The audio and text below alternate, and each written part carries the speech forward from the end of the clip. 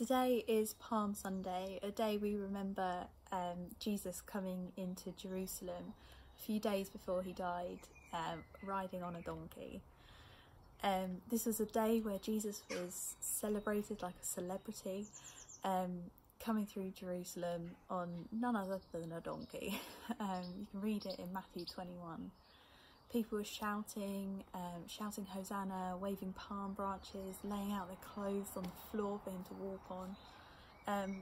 How many times though do we think of this story and think we know it, and we read it every year and just like it's a normal story. We might have read it right from like way back when we read it in our picture Bibles, or maybe haven't heard it, which is fine. But how many times do we not think of its significance? How many times do we not think how important it is to the story of Jesus, being victorious? And we're going to think of that significance now. So this day was prophesied.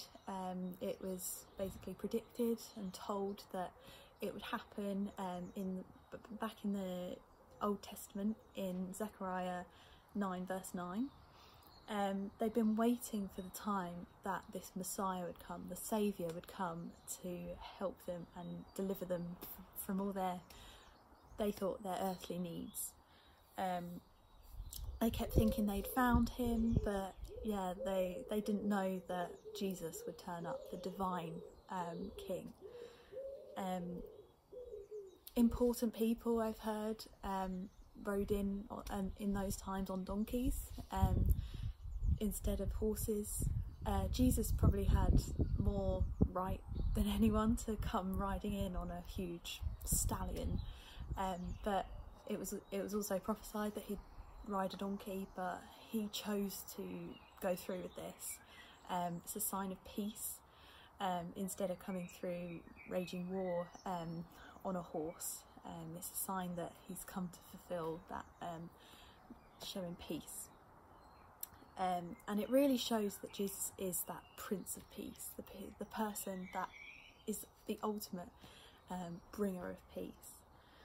It's not just an intention of bringing peace though, it's a proper eternal promise. He'll always bring us peace and nothing will stop him from doing that. People waved palm branches and shouted Hosanna and laid down their coats. This was a sign of goodness and victory. This was a few days, if that, before he went and died on the cross, and people might not have known it, but he was about to be victorious over death.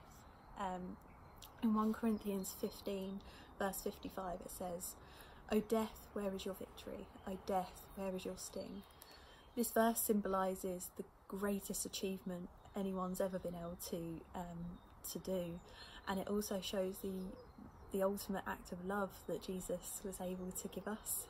He chose to go and die in the most gruesome way to save us, to be that ultimate saviour, and that was defeating death so that we could live. When they shouted Hosanna, that means save now. They were looking for this saviour, they were always waiting for this king, but they didn't know that it would save them from not just their earthly needs, but their eternal needs, more than just what they thought they would get. They didn't know that God was going to give them so much more, and that's so important. It was going to be freedom from sin, freedom from all those hurts, and he was going to give them eternal life as well. And the Bible says that Jesus wept over Jerusalem. He knew that the people that were praising him then were also the people that in a couple of days were going to turn on him and say, they were saying Hosanna now, they were praising him, but in a few hours they were going to be saying kill him. And he wasn't just sad about that, the fact that he would be hated by people, but he was also grieving and mourning over the fact that how broken humanity was and how these people were going to be blinded just by this hatred and going along with the crowd and just turning on him in such a horrible way. Jesus felt this human emotion, which I find incredible, because we don't always think of Jesus as human, but he was able to feel this human emotion and really grieve for a place like Jerusalem. So Palm Sunday reminds us that Jesus' kingship is far greater than any king that we could have. No other king has given humanity so much, and so much to be thankful and to have hope about. We often look for answers in earthly things, earthly people, not maybe what God can give us. But as we go into this Holy Week, as we call it, the lead up to Easter, we can remember that it ends in the biggest victory, and that's Jesus defeating death, a victory over death, which is just incredible. So Easter's going to seem weird this year.